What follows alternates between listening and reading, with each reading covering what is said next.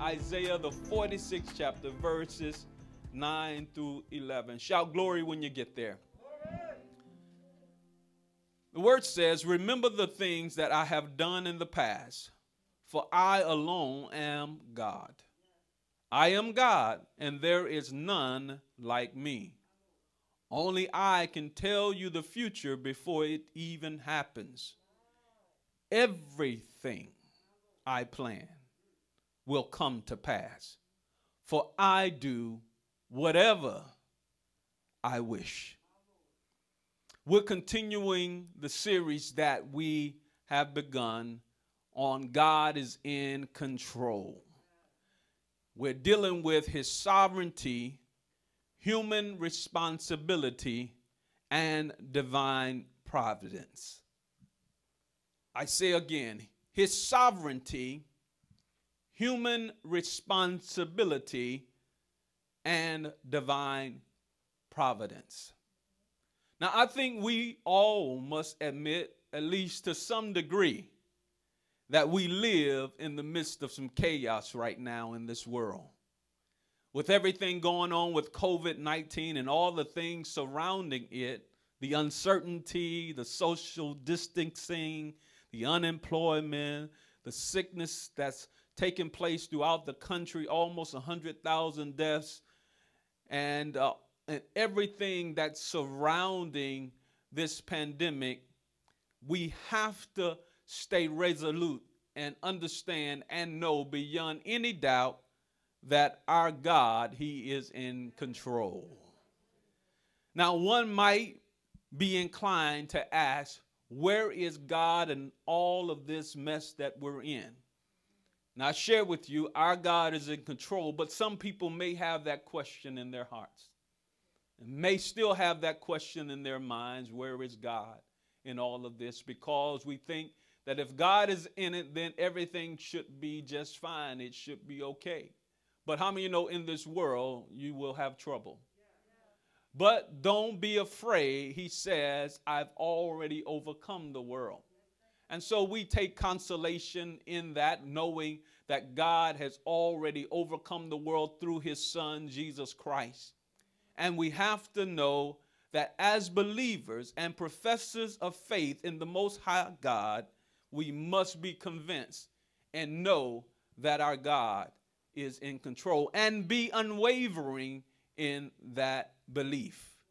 The belief that God is in control for the Christian is hinged upon three premises, three theological premises and principles: God's sovereignty, human responsibility, and divine providence. Now, we talked about the first two in detail, and for the sake of review, I'm going to go through those a little bit again, and then we're going to spend the bulk of our time on divine providence. Y'all ready? Amen. So we said before, and we shared with you that God's sovereignty, the sovereignty of God, is the Christian teaching that God is the supreme authority and all things are under his control. God is sovereign Lord. By incontestable right, as the creator of all, he is the owner and the possessor of both heaven and earth. Sovereignty is an attribute of God based upon the premise that God, as the creator of heaven and earth, has absolute right and full authority to do or allow whatever he desires. The Bible says in Psalms, the 24th division, the earth is the Lord's and the fullness thereof, the world and they that dwell therein. Psalms 95 says this, for the Lord is great. He is a great God, a great king above all gods, and in his hand are the deep places of the earth. The strength of the hills is his also. The sea is his. The sea is his, and he made it, and his hands formed the dry land. Oh, come, let us bow down. Let us kneel before the Lord our Maker. Psalms also says that we are his people, the sheep of his pasture. And so we have to know that he made everything and we belong to him. Somebody say, I belong to God. You see, the study of the sovereignty of God is a difficult truth for some people to understand. It's hard to grasp how God can be in control and how people can still have legitimate choices. Not fake choices, but legitimate choices, meaning that they can choose which direction they want to go, their purpose. They can pervert it, they can go around it, they can do whatever they choose to do. God can call them to do one thing and they can go another direction. God can send them to Nineveh and they can go to Joppa. Amen. And so we know that men can make decisions, but we thank God that even as Jonah, God has a way of working it together for our good. Amen. Can the church say amen? And so we have to understand that God's sovereignty and human responsibility are both true. Not just one, but both are true. They both coexist, running parallel together. And sometimes they never seem to meet, but we know, and we shared with you before, that in hindsight they do. And that's why we're going to talk about divine providence a little bit today. But let me explain a little bit more about this human responsibility for the sake of reviewing for those that may not have heard the teaching before. That I want to share that God, He's sovereign. Yes, He's in control. Everything is under His control, but He's not controlling everything.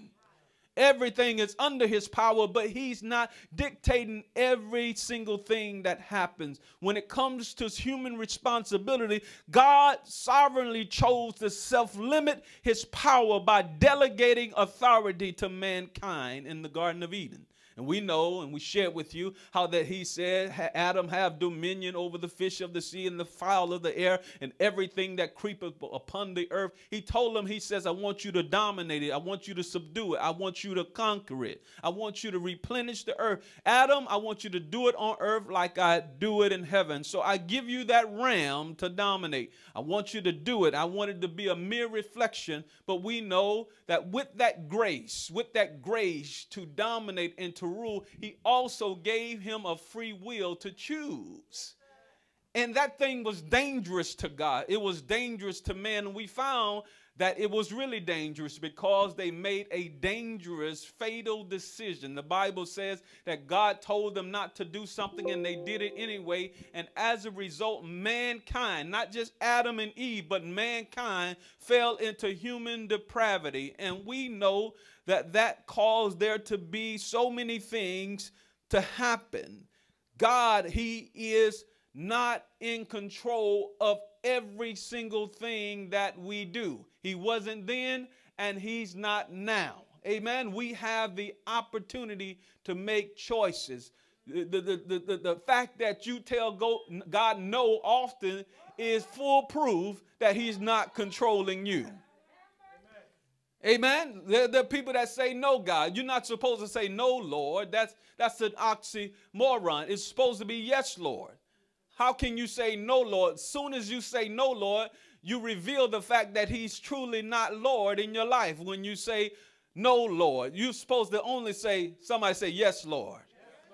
He wants you to say, yes, Lord. He wants to influence you. He wants to lead you by His Spirit. But you have to choose to listen to Him. It's a choice. It's free will. It's a free choice. Because of this free will, sin now exists. Because of this free will, evil now exists. Because of the result of evil and sin, the earth is still under a curse. Therefore, calamity does exist. And hurricanes and earthquakes do exist, and epidemics exist, and pandemics exist. Yet none of this makes Him no less God and makes Him no less sovereign. Let's give the Lord a hand clap of praise for that. The consolation is, though, that He promises that one day there will be no more sickness. There will be no more disease. We will have a new body, and there will be a new heaven and a new earth, and all things will be restored. Somebody shout hallelujah for that. But this is critical, and this is the reason why we need to preach the gospel, that people will find their way back to God and to the Lord Jesus Christ, back to walking with Him, back to a close relationship with Him like they were designed to do. God wants them to live the best life now and to have eternal security. And God has made a way for that through his son, Jesus Christ. We can be reconciled to God through our Lord Jesus Christ. And God wants to restore all things. And he has began with you and I. We are part of the restoration of all things. Hallelujah. We made a choice one day to call upon the name of the Lord, and we were saved. And so we have been restored in a place with God, in the place with God. And we want the whole world to be restored to their rightful place with God, to be in right standing, to receive righteousness and justification just as we have, so that they can experience the best in this life and in the life to come. Let's give him praise for that.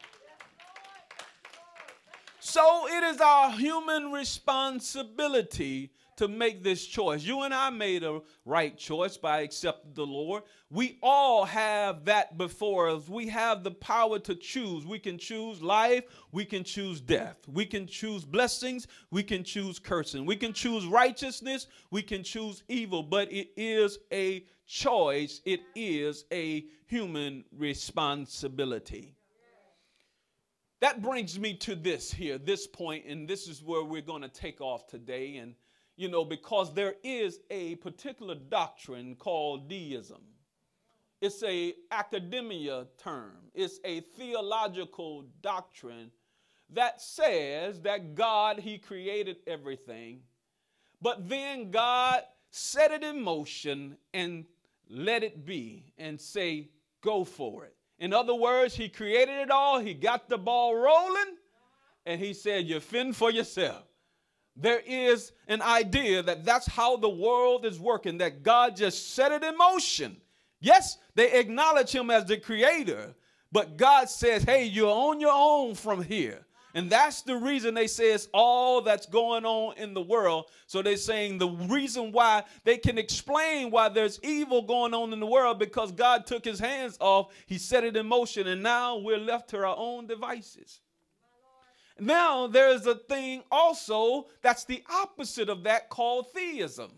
Now theism, it is different. It is in direct contrast to deism. It is the belief in the existence of God, especially belief in one God as the creator of the universe, intervening in it and sustaining a personal relation to his creatures or creatures. I say creation or creatures. In other words, theism says that God is involved. He sustains us. He's sustaining the world, and he has a intimate personal relationship with his creation, his creatures. Now we know that the scripture says in Romans 8, it says that they that have not the Spirit of Christ is none of his. Now we know that to be a truth. We know that to be a truth in the kingdom of God. But everybody might not know that to be a truth. But the Bible says that they that have not the Spirit of Christ, meaning have not entered into a relationship with Christ, is none of his. Meaning that they may be God's in relation to his creation, but they're not God in relation to his relationship with people. In other words, they're God's creatures, but they're not God's sons and daughters. And so we have to understand that this providence thing and this providence thing, it has to deal with God and his own. It has to do with God and those that are called according to his purpose. It has to do with God and those who have enrolled in the providence plan.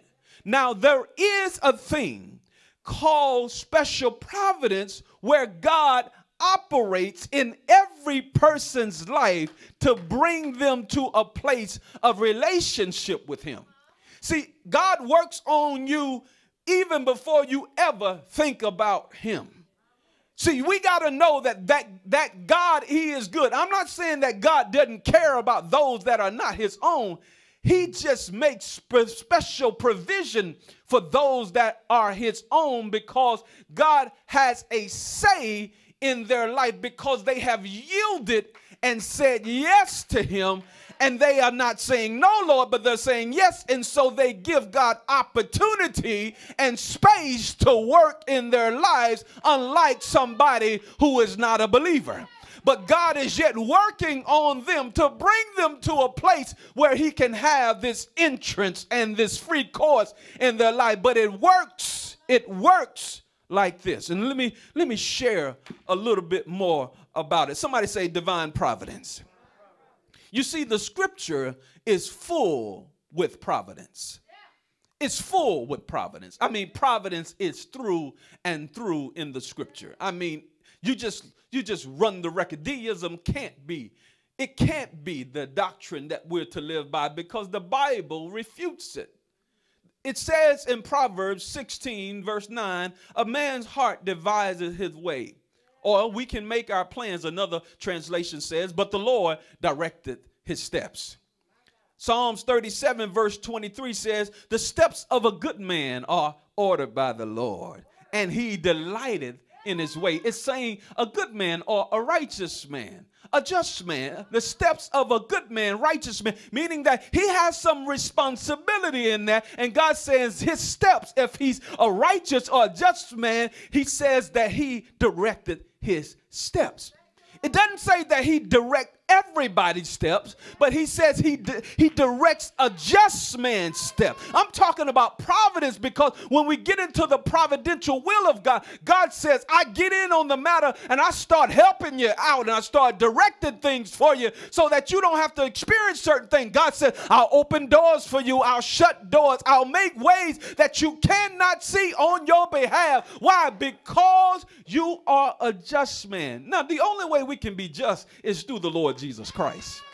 Because we can't make ourselves righteous. If we had to look at our righteousness apart from the Lord Jesus Christ, we would be in sad shape. Y'all know what I'm talking about because you know yourself. You had to realize, I know we came up through religion and we came up through church and they told us that we had to do all the right things and that's what made us righteous. And so we thought that we were righteous by our works and we were going to hell one day and going to heaven the next and going to hell the next day and going to heaven the next. And then we had to realize by doctrine that we could never save ourselves, that we were inept in the ability to save ourselves, and we needed somebody to do for us what we could not do for ourselves. Grace had to come in. God's riches at Christ's expense. Thank God for the grace of God that saved a wretch like me. I was once lost, but now I'm found. I was once blind, but now I can see. Let the weak say, I'm strong. Let the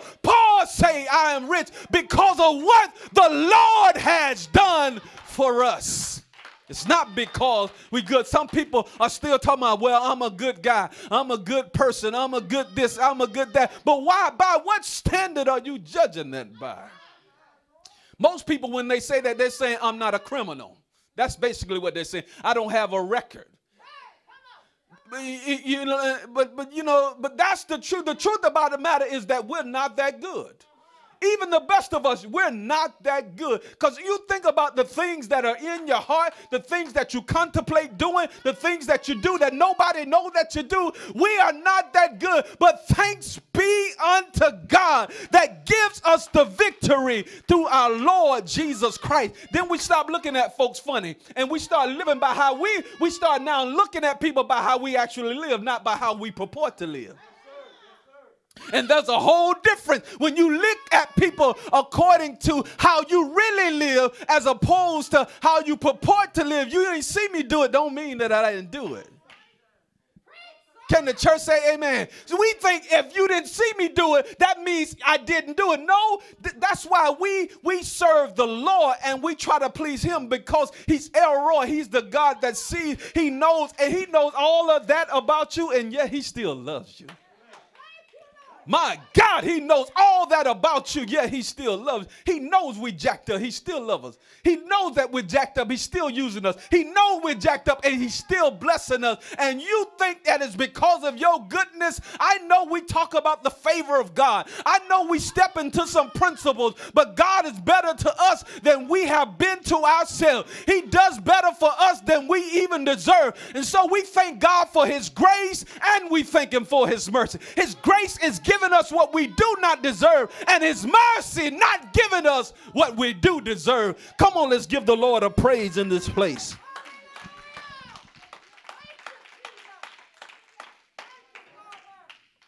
The Bible speaks of this providence thing. It says this, to trust the Lord with all your heart. Lean not unto thine own understanding. In all thy ways acknowledge him. Somebody say acknowledge him. That's the caveat. Acknowledge him and he shall direct our paths. So that's saying, hey, you got to do something. There's a human responsibility. You got to acknowledge him for him to direct your path. He said, if you don't acknowledge me, I can't get your attention enough to direct your path. I can't get your attention. If you don't acknowledge me, I can't even give you the cue to go left. I cannot give you the instructions to go right. So he says there's human responsibility. God, divine providence, but God works it with human responsibility. Letting you know, you play a part, I play a part. Now I'm going to do my part and I'm going to play my part well. I will not miss a beat. I will not miss a step. God will do it infallibly. Your purpose, your destiny will unfold based upon how you participate with God's providence. You are where you are or where you're not, how you have participated up to this point with God's providence, with his will and his plan for your life. It will be on track or off track based upon what you do. God says the promise is still good. You just need to get with the program. I've already designed for you to be blessed. I set it up for you. I've already teed it up for you. You just got to hit it out there.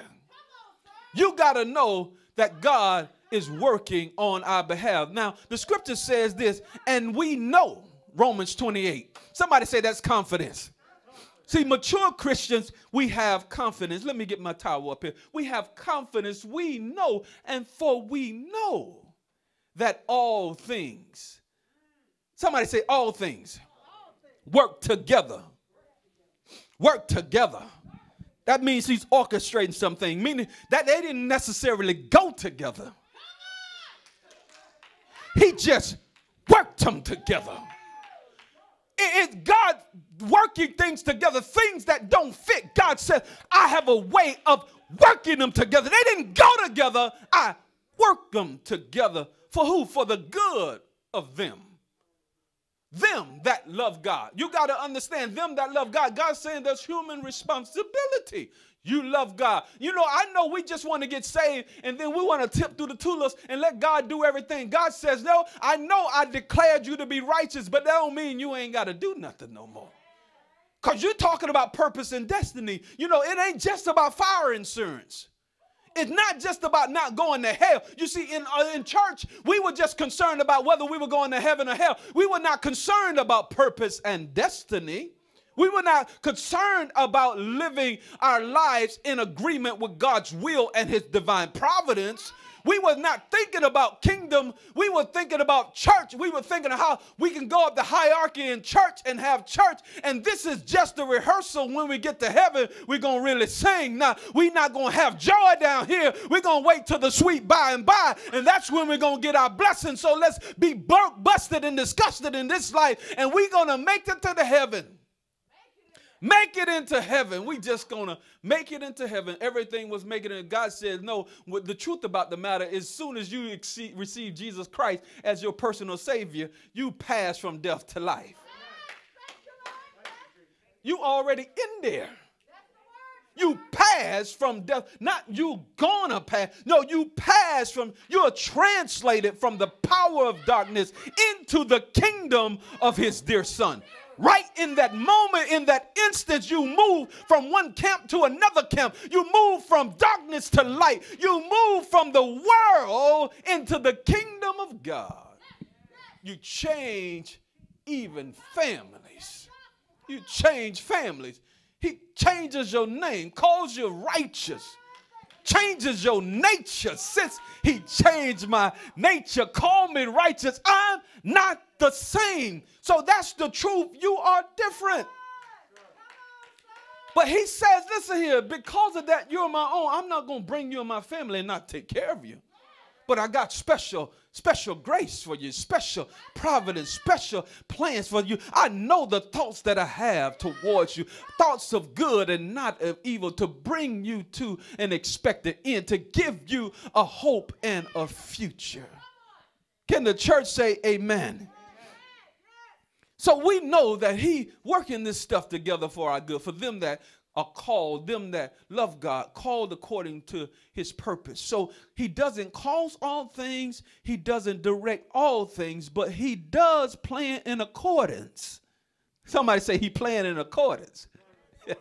You know, when things happen, you know, you might have had one plan, but when things happen, you plan in accordance. But the thing about it is, this is the awesome thing about God, is that God has the privilege of omniscience. So he's taking into account everything. You see what I'm saying? And so now he's working things together according to everything. Listen, that's why we have to understand that God even answers prayers providentially. See, if you ask me a favor, I might do the favor for you based upon what I think in the moment. Now, if 5 days from now, I might have said, well, I would have did that different, being that I know what I know now. But God has the privilege of omniscience, so sometimes we pray, and God said, you think you want that, don't you? But if you gave yourself 10 days, you would have a different. But he has the privilege of omniscience. So God says, I work it and I answer it providentially based upon the span of your life. I know what that's going to do to you and for you, and what it's not going to do for you. And so you mad about it, and you throwing a hissy fit thinking God didn't answer your prayer. And God said, I help you out. You ought to be giving me some praise. You think that I didn't do something for you. And God said, I was keeping you from some stuff because I know the second and the third order of effect of that thing. And I've taken into account your whole life. And you talking about this week. God says, I got your whole life in mind. I got your whole life in mind, and you talking about this week, and you in your feeling. God says, I'm looking out for you because I know your end from your beginning. I know your end from your beginning. God finishes a thing, come back to the beginning, and then lets you go through it. Takes you through it. And that's how we have to understand this thing called divine providence. Somebody say, preach, preacher.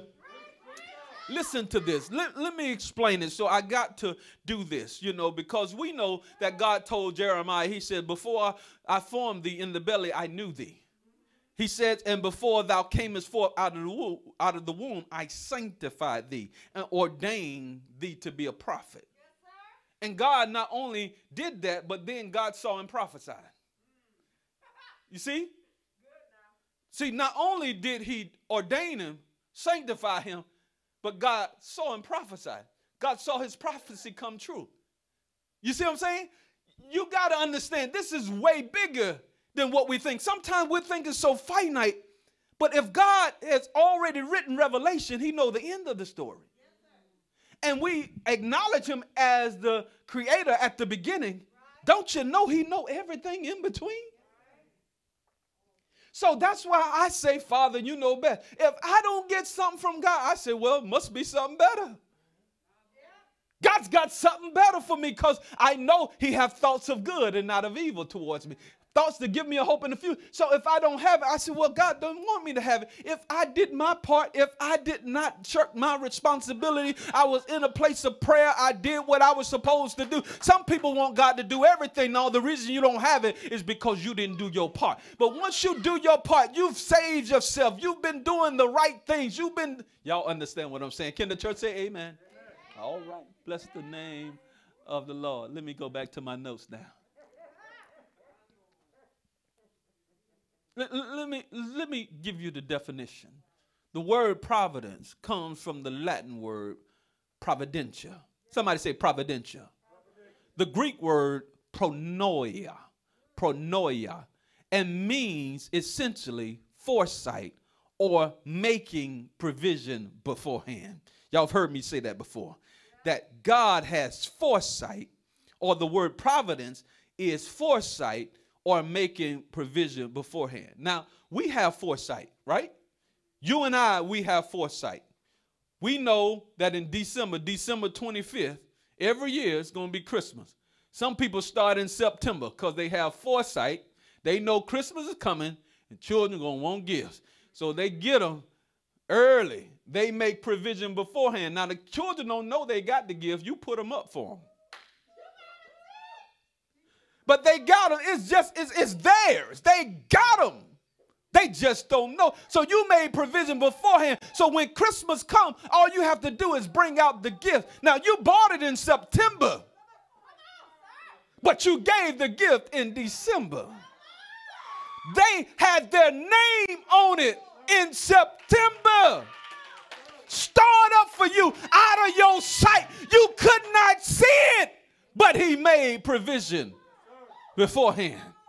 If you could just get a glimpse of what God has already done, you'll just put up the pity party and you'll just start praising him, because you say, man, ain't God good? You see, because if you knew like God knew, you would be a different way. You would praise him. That's why sometimes you just got to take off and you just got to go ahead and give him praise in advance, because, you know, when you get mature, you say, God, you know what? I have experience with you. Now, this situation, I don't know how it's going to work out, but I've seen you in the past. I know what you can do. So, God, I'm going to give you praise in advance for what you're going to do in my future, even though I can't see it now.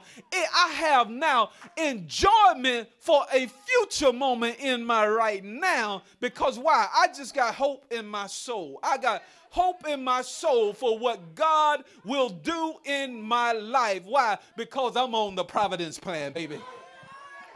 So I know he's working some things on my behalf. Can the church say amen? Now let me take a little more time. I have about 5 to 7 more minutes. Can I have 5 to 7 more minutes? Now this is the thing we have to understand. That if you look at Apple has great foresight.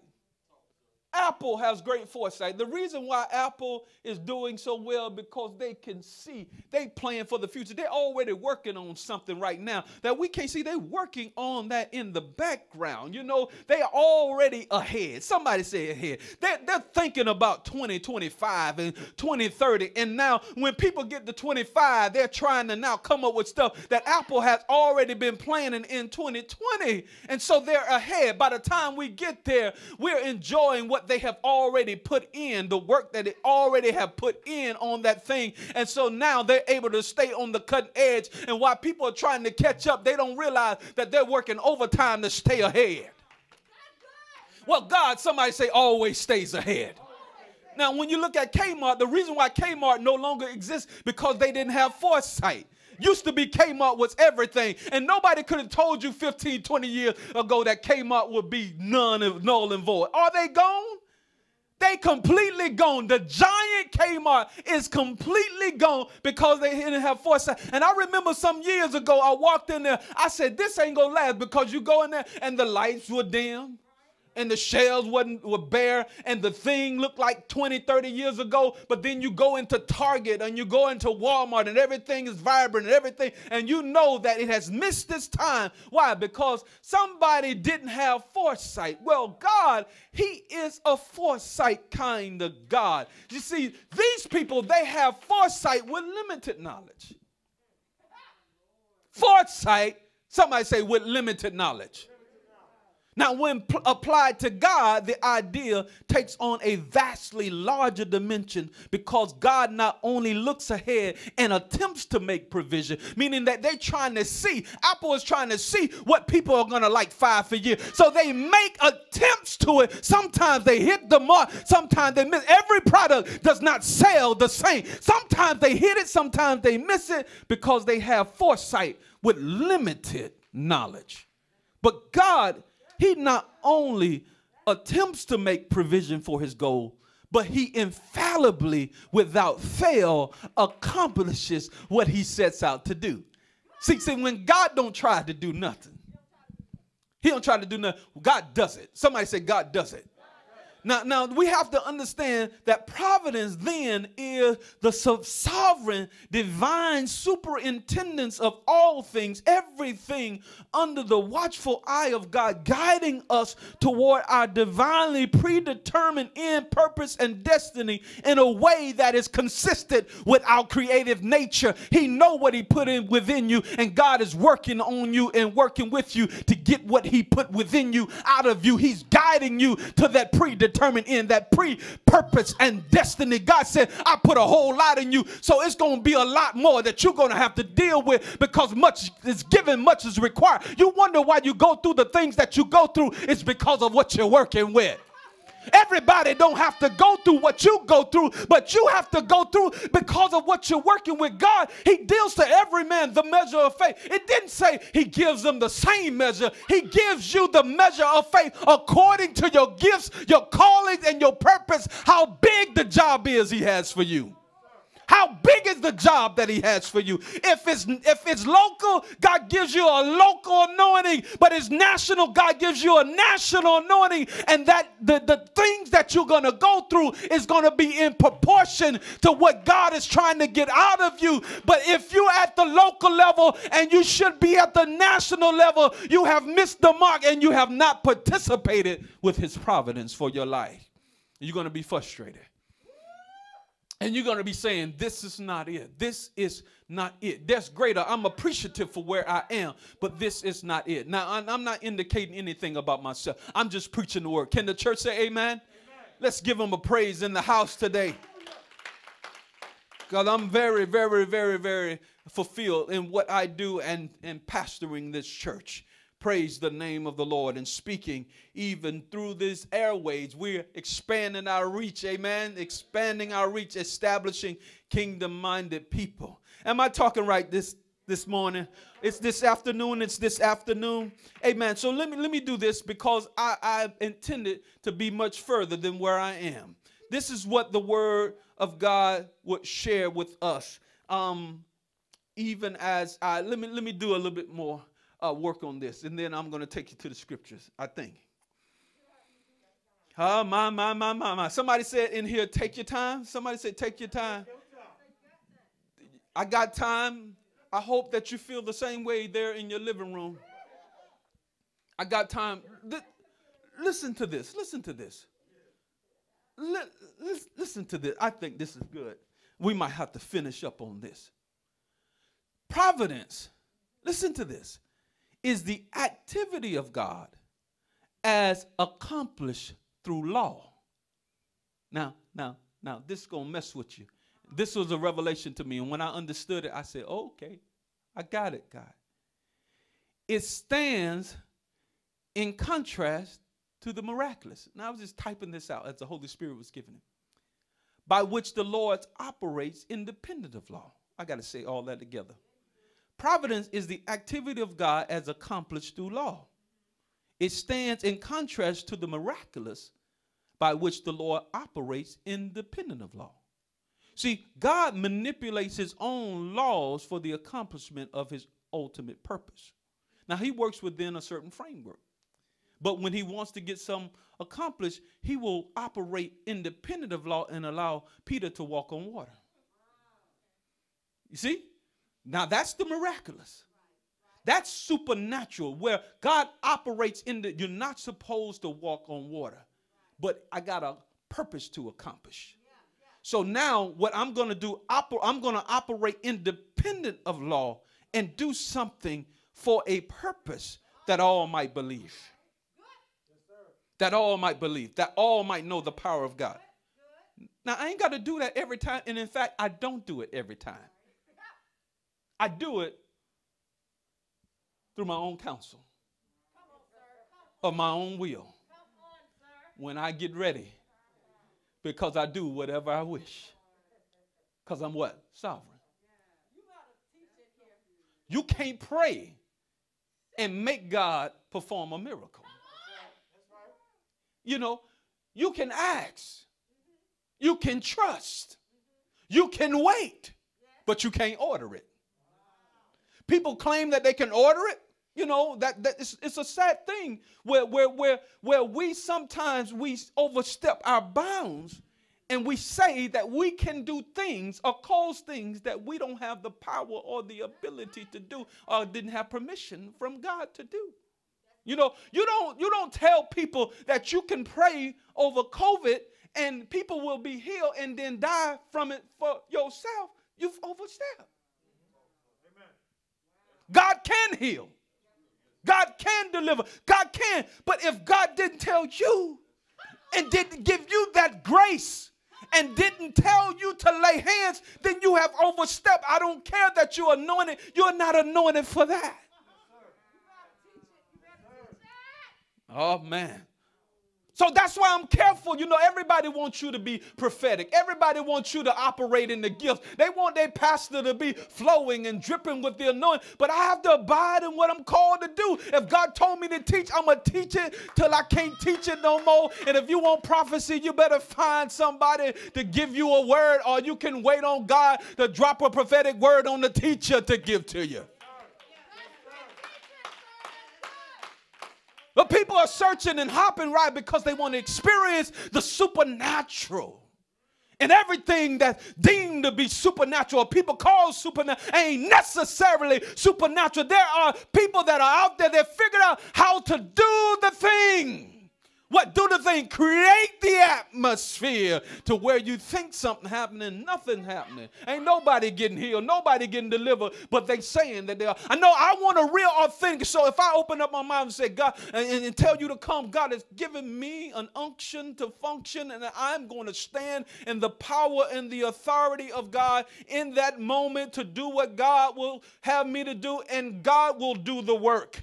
God will do the work. God will speak the word. God will bring about the healing and the miracles and the deliverance. But what I'm talking about, that's just a side note. What I'm talking about is this. What I'm talking about is this. Is that supernatural, we're after supernatural.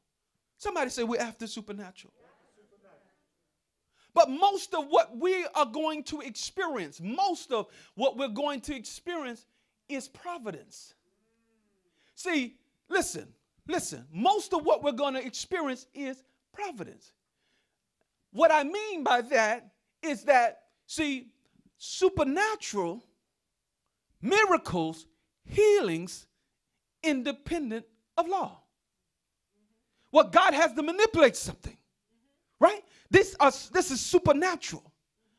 But providence is when God, he works on a thing within law, within the defines of law. Like he didn't have to manipulate law to work it on your behalf. It took longer, but he got it done through providence. It feels supernatural, but it really was providence. How many ever stepped into something and you say, you know what? I see the hand of God in this here. How that God worked this and he worked that, and you see the trail. You can run the record. You can run the trail. And when you get to your blessing, when you get that job that you got, you know, you can run the record and see how that God positioned you and brought this person in your life and that person in your life. That's the hand of God. That's God's supernatural hand working in your life. But God is working through the law. See, what we want to do, we want God to just do like this and just zap us with everything and get a miracle and change everything. But God does that of his own sovereign will. Most of what we see in this dispensation, because in some dispensation God would do more miracles, supernatural, but in this dispensation God says the just shall live by faith.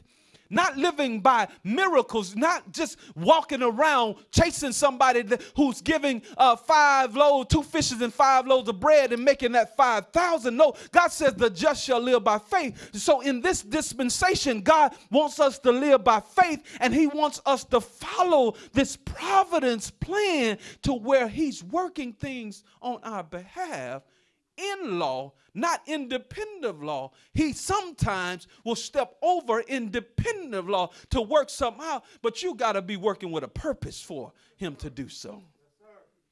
You understand? Because he does all things purposeful. Let me explain this, and I'm going to be done because I really can preach for another hour. I really can right now. But can I share a story? Now, and y'all say, well, Pastor, it wasn't as deep to me as you said. But once you get the revelation of it, I'm telling you, it's going to be deep. And you're going to stop chasing around behind people to get a miracle and get this word and get that word. And you'll start letting God do what he's doing in your life and find out that's supernatural in itself. That's divine in itself. And it's so good. You start now operating by faith rather than signs are for an unbeliever. Signs are for unbelievers. That's why God is not doing so many different things in your life. Early on in your life, you'll find that God will do little things in your life that just mesmerize you. But as you get older, God still does it. He just does it in a more masterful way. And oftentimes you can't see it until you see it in hindsight. And you say, ain't he bad? God woves together some things in the tapestry of your life and works some things together for your good. I remember when I was getting ready to get out of the military. Listen to this example. In 2003, Keith, 2003, I decided after 10 and a half years in the Army that I was going to get out. It was a gut-wrenching decision because you don't get out after 10 years. You only got 10 more to go. 9.5 more to go, then you can get that retirement at 37. 37. Man, you know how good that sounds? You telling me I need to get out, but God had encouraged me, admonished me, even got counsel from the pastor that I was under at the time to get out of the military. Turned down an assignment to go recruiting. I was supposed to go to Tampa. I shut that down. I said no. Then they put me on assignment to go to Fort Knox. Both of those things would have taken me out of here, and I wouldn't be here right now. Both of those things. I made the choice to get out. So once I declined that, I got out, and I was messed up though a little bit because God, I believe that I'm following you, but it seems to me that I'm about to hit this poverty streak in my life because I ain't got no job. Now somebody told me that I was supposed to get a job. I was supposed to work for a church. But it didn't materialize. And here I am giving up my career and getting ready to get out of the Army, and I don't have a job. Now, I started a lawn care business, but it wasn't hardly making anything. We didn't have but 2 or 3 yards. Can the church say amen? But here I am following God, directing my steps because I said yes to the Lord, submitted my will to his. I said yes to the Lord. It was a decision that everybody thought was crazy around me. I made the decision. I was getting out on January the 10th, 2003. Hopefully you ain't turned me off yet. I called my reserve unit on January the 10th, 2003 to tell them, hey, I'm coming over to 2174 Garrison Support Unit. I just wanted to call and see what my instructions are. This is my last day. This is my ETS today. I need instructions. Oh, Sergeant Wells, I'm so glad you called. Listen here. I made a decision to get out. Don't have a job. Trusting this, even trusting the man's word and this and that. But listen to this. She says, you work in the chapel. Yeah, yes, ma'am, I work in the chapel. Oh, she said, that's wonderful. She said, you still have your desk there? Yeah, I got my desk, you know. They ain't cleaned it out yet. I mean, I cleaned out some stuff, but it's still there. She said, you going back to that desk. She said, they just mobilized our unit, and so you just go ahead and stay at the chapel there, and then we'll just go through the process, the in processing you, because we're already mobilized. So I stay in the same job, getting the same money, unbeknownst to me. God allowed me to stay on active duty for another 2 years while we were preparing to start the ministry. I stayed on active duty from 2003 to 2005. September 2005 is when we started Living Waters Christian Fellowship, that's now Kingdom Life Christian Church. But it was why? Why? That was providence. I had no idea that I would be on active duty in the reserve. I thought I would be drilling. I thought I would be getting a paycheck for 1 weekend a month. But when I saw that, I realized that, hey, God, you're much bigger than me. How could that happen like that? Because God made provision beforehand.